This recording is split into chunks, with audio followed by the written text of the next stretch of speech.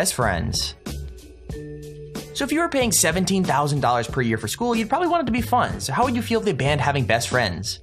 I'm not even joking, that's exactly what this private school in the UK did, because apparently people picking a favorite friend was making others feel upset and they just considered it unfair.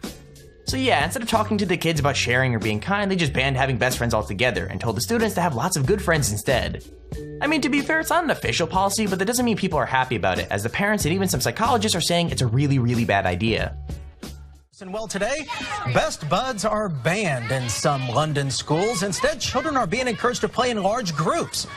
Groups, teachers say, the idea behind all of this is to protect kids from fallouts with that one close friend. But psychologists say this is a bad idea because kids need to learn how relationships work and how to handle the pain of a failed friendship. Others say the practice of banning best friends robs students of their childhood and is actually damaging. Now, we know you have something to say about this, so tell us, do you side with the teachers or critics who say best friends are beneficial? And our guest today is Karen Molzak-Fry. I don't know about you, but I'm still best friends with my childhood best friend. Yeah, I have some best friends from childhood, and you learn from the experience. I think that's when, who's ever making up these ideas, get a friend, Number 9, hugging. Now, getting suspended at school isn't a new thing, and it's true that sometimes that kind of punishment makes sense, but these two kids got suspended for the weirdest reason. Basically, a 14-year-old boy and his friend got suspended just for hugging, because apparently public displays of affection were banned at the school. Allegedly, everything from kissing to hand-holding meant a day out of school, and even an innocent hug was banned for being inappropriate. Now, it sounds really crazy, but apparently every school in the district has the same policy, so it's more common than you might think. No hugs allowed, and I'm not joking. Yeah, we're serious. Yes. Zero tolerance. 2 middle school students, 1 boy, 1 girl, suspended tonight for showing a little love. And the boy's mom is furious over this. Fox 35's Valerie Boy in Palm Bay, where she talked with the boy's mother and with the school district. Fluff him up a little bit and give him a great big hug. A hug can brighten your day. It's so popular, there's even been a hug campaign around the world. But when 14-year-old Nicholas Martinez hugged a friend at Southwest Middle School, his mom says he got suspended. I thought that was the most bizarre thing I've ever heard. We're a cultural family. It's what we do. Nancy Crescente tells us both her son and a 14-year-old girl received in-school suspension. She says she wasn't notified until afterwards. They said this is how they do it across the board. It is what it is, and that was that. Number 8, walking cane. So it makes sense that bringing weapons to school should break the rules, but what about if something you need is considered so dangerous you can't use it anymore? To kind of give you the backstory about this situation, at a school in the UK, a blind girl was told she couldn't bring her walking stick into school because it was a health and safety risk for the other students.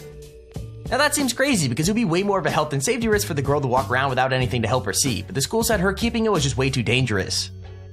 I mean, honestly, I just don't know how a school could practically ban a girl from being able to walk, but thankfully she's at a different school now, which hopefully is a little bit more understanding. Her teacher was there waiting for me, and she said to me, "I'm really sorry, Christy, but Lily Grace," she handed me Lily Grace's cane, I should add, and she said to me, "I'm really sorry, Christy, but Lily Grace is no longer allowed to bring this cane into school." She was really apologetic about it, I will add. I was like, oh, quite shocked. Okay, why? And she said Gary, her mobility officer, had come in and said it was a risk of health and safety. So I asked to whom, and she then said the other children. So I came home, rang the school and spoke to our head, and just to ascertain where this had come from. She confirmed that Gary had considered it a health and safety risk and she could no longer bring it into school. Number 7, acronyms. Now I understand banning swear words or inappropriate language, but what about banning slang altogether? It seems kinda, well, impossible, but a school in the US told their kids not to use any acronyms like LOL or LMFAO or even FML in their yearbooks. Instead, if they did, they would have them taken away. Now obviously the kids weren't happy and neither were the parents, and most of them even told their kids to just ignore the ban. But to be fair though, the school did listen because after the complaints they decided the kids could use all the text speak they wanted.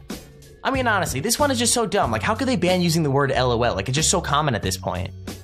Common acronym for laugh out loud, but some Milton parents are not laughing about an elementary school's attempt to ban the phrase and other slang from student yearbooks. Channel 2's Mike Pachetic is live in Milton to tell us why school officials say this was a big misunderstanding. Mike. John, we learned about this controversy after a parent I know posted something on her Facebook page. Those posts elicited a lot of angry responses from parents. So we started asking questions. Those parents started asking questions. And ironically, today, the school had a change of heart. LOL is not offensive. It means laugh out loud. What else would it mean? Number 6, fidget spinners. At this point, it's kind of common knowledge that fidget spinners are basically everywhere. I mean, if you've been on the internet in the past few months, you'll know that there's no getting away from them. With that said, not everyone is such a big fan because schools in lots of different countries have had to ban them altogether. Basically, they were allowed in the beginning to help kids with ADHD and autism focus, but as soon as every student got one, it started doing the exact opposite. Like, instead of helping kids concentrate, spinners were actually distracting people, and now a lot of schools in most countries have them banned.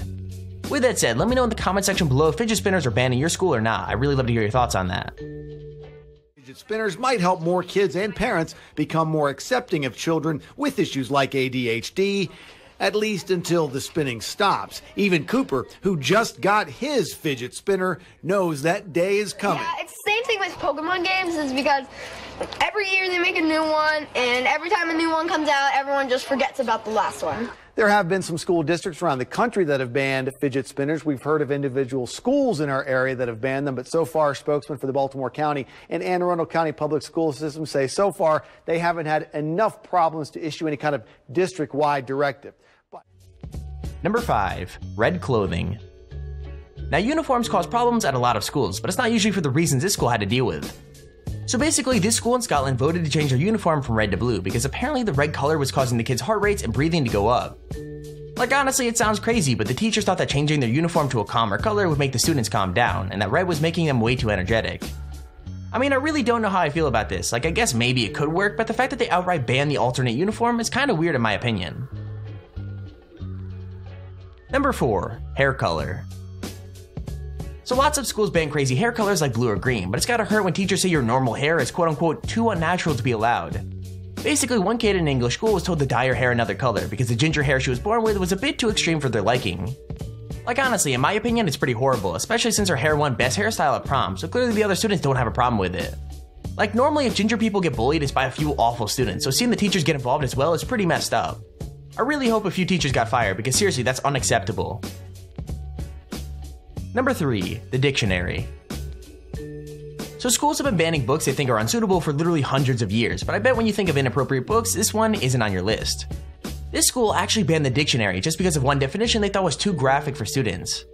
Basically, the dictionary had the definition for oral sex, and the school thought that wasn't something the kids should be learning about. So yeah, they literally just completely banned the book from being allowed to read. In my opinion though, banning a dictionary for your school probably isn't the smartest thing, but yeah, it happened. Number 2, superhero lunchboxes. So superheroes are everywhere, and part of why they're so popular is that most parents think they're pretty good role models for their kids. I mean, just about every child has a favorite superhero, and even have superhero lunchboxes to show that off, but if it was up to this school, that wouldn't be allowed. So to give you guys some context, basically a girl had her Wonder Woman lunchbox banned because it violated the quote-unquote dress code, with teachers saying that because Wonder Woman used fighting to solve problems, she was a violent image and wasn't allowed. Honestly, how is just banning stuff gonna solve anything? Like, all it's gonna do is make people upset, and then they're just gonna want it even more, so it just doesn't make any sense. Number 1, tag. If for some reason you didn't have a childhood, then you won't know that tag is literally the most classic school game of all time. Like, it was even around before school was something everyone had access to. Now, banning it seems completely crazy, but to be honest, what happened at this school isn't that unusual. Apparently, the school banned the game because it was getting a bit too violent, and the kids were getting pushed over and getting hurt really badly all the time. Honestly, it's a shame, especially since they didn't just ban tag, they also banned any other games with physical contact. That means no tag, no touch football, and just about every other playground game you could play. Good grief, our kids need some unstructured playtime. It's a game almost everyone has played, but if you go to public school on Mercer Island, find somewhere else to play tag. I totally survived tag. I know, I even survived Red Rover, believe it or not. I played tag. And you're here.